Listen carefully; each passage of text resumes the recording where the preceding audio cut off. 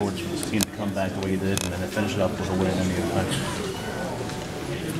Well, we knew they're probably they were the hardest team in the NHL, and we knew if we would lose this game, it would be kind of tough to come back and try to finish first in our division of the conference. It was like Game 7 for us. We have to win that game no matter what if we wanted to have a chance to still finish first. They gave us a chance to still finish first. Did that ever change? Was that the goal all along in first place? Was there a point where you guys said, "No, maybe we're too far back behind"?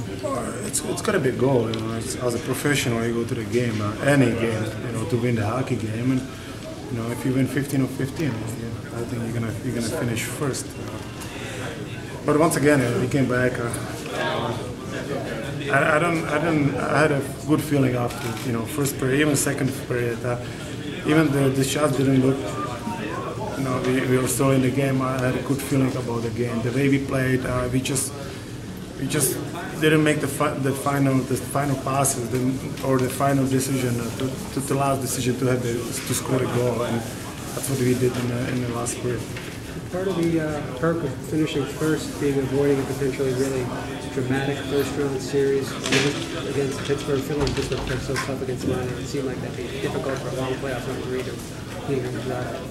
Well, it should be anybody. Should be any team should be a goal to finish first. Any team should want to win any game you play. That's our goal. Like I said it before. It would be kind of tough to still finish first to be reduced today.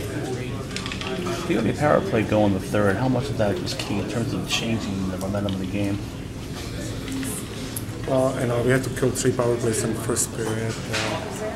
And it just knew if you're going to work hard, sooner or later, the referee is going to give you some power plays, and it was a perfect timing. It was a new ice. Our first unit was fresh, and that was kind of our goal.